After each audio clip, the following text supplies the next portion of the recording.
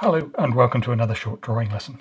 This week I'm going to talk a bit about fountain pens again, but alternatives to typical fountain pens. So these are the more traditional sort, and you can get ones with gold nibs that glide beautifully, and maybe these types of nibs, they're a bit finer, that have a bit of flex in them, which are lovely to use for drawing.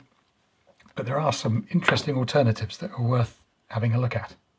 So the first of those is actually a pen that's made for calligraphy rather than drawing. These are parallel pens, and yeah, as I say, they're made for writing really, because you can get lovely italic script. But actually as a drawing pen they're really interesting too, because you get this thick and thin line made by the nib, which is very broad in one direction and very thin in the other. So you get this interesting marks that it makes. So if I can just get this to show you close up, you can just see it's got a very broad, flat nib. And these come in various widths. This is a 1.5mm. They sometimes come in a set with 3 of them. This is the broadest one. It's 3.8mm, which is probably too wide for drawing unless you're working really big.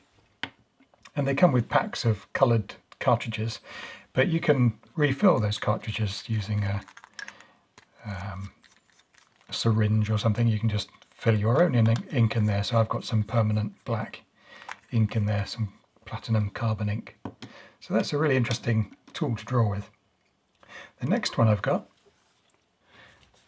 so this is an Ackerman pen, and these are made in America, I think, and they're made to accept dip pen nibs.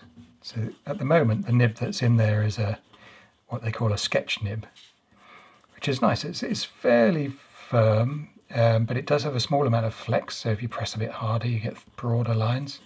It glides nicely, which is unusual for a dip pen nib. They're often quite scratchy. And it's made of this kind of copper material, which stops it from oxidizing when you're not using it. So as I say, it will accept different nibs. So you can use things like these browser rose nibs, which are very flexible. Just the tiniest amount of pressure allows the tines to split, which will give you a very broad range of thicknesses. But as I say, these will oxidize if you leave them in the pen even overnight. You see this black here, so that's the oxidizing there, and that will have happened inside the split in the nib as well, and that will stop them working eventually if it's too oxidized too. If you're using those kinds of nibs, you do really need to take them out and clean and dry them after use.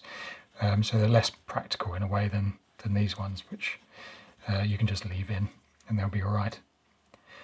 Say the other downside maybe with these types of pens is that they have a very rich feed, which is good because you can even put paint in these things, but it does make them maybe a bit more prone to leaking. So if it's in your pocket or in a bag knocking around as you're travelling, that could lead to you having some accidents. But that's the Ackerman, and that's with a sketch nib. They're reasonably priced as well, I'd say. My final choice is one of these which I've probably shown you before. It's a Duke 209 Fude nibbed pen.